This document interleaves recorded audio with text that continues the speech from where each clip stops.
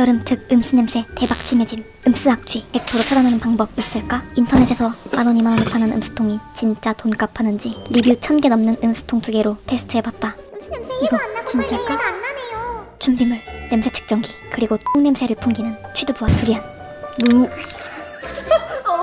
먼저 그냥 쟀을 때 취두부 냄새 지수 최대 532ppm, 두리안 냄새 지수 103ppm. 참고로 인간의 방귀가 150ppm 정도라고 한다. 음스통에 넣은 후 1번 음스통 2ppm, 2번 음스통은 무려 0ppm까지 떨어졌다. 결론, 음스통으로 음스 악취 100% 막을 수 있다. 그리고 2번 음스통의 성능이 더 좋았다. 어디 거냐고? 댓글 속 링크에서 더 많은 실험 결과와 제품명까지 볼 수 있다. 음스봉 얼려서 보관하는 친구에게 공유하자.